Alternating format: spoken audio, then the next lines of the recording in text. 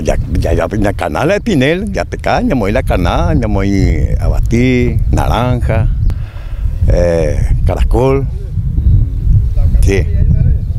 Esto es una alternativa de repente para sacar, porque lo normal son cebo y de repente unos busca morenita, otras carnadas, pero usted lo hace con maíz, con naranja. Sí, todo surtido, claro, guayaba, todo.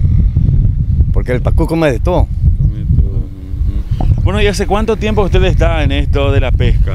Y yo desde el 82 comencé a pescar. Mucho tiempo ya. Sí, pero a veces cuando el trabajo está en otra cosa. Claro. En tiempos libres, cuando usted no tiene nada que hacer. No, pero ahora no hay nada para hacer. Nada. Solo la pesca. Pero ya usted sacó dos, o sea, es la segunda ocasión que saca dos de estos tamaños en menos de una semana. Sí, dos. Y uno de 14 kilos también. ¿Estos cuánto aproximadamente tienen? Y este tiene 18 por ahí tiene. Y el otro tiene 14. Son limpio, sí. Bueno, ¿y a qué hora usted ingresó al río Paraná? Ayer a la tarde, a la noche. A las 8 por ahí. ¿Y ahora saliste o qué hora saliste? No, esta mañana me fui a las 4:30, a las 5 me fui a revisar. ¿Te topaste con esta gran sorpresa? Sí. Qué bueno, che. Bueno, y realmente me imagino contento, por supuesto optimista, porque mucha gente va y no trae nada, pero usted en una semana trajo 2 o 4 en realidad. 5 total. 5 ya. Sí. Sí.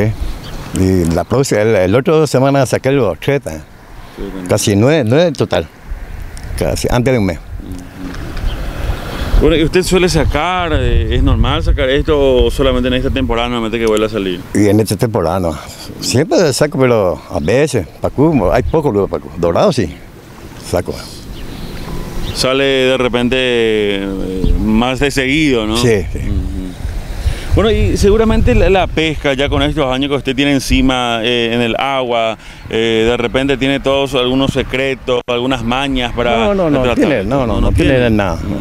Porque muchos dicen que es cuestión de estrategia. No, mentira, no. Vos tenés que pescar nomás, tirar tu espinel y encarnar. La suerte de cada uno. Saqué una vez un surubí de 61 kilos, limpio. En el 86 creo que era eso. Sí. Y después dorado siempre saco, ahí en las costas. Bueno, ¿y usted va con la canoa? Sí, ¿Qué con la canoa. Lleva? Sí, con la canoa. ¿Y qué equipo de repente lleva?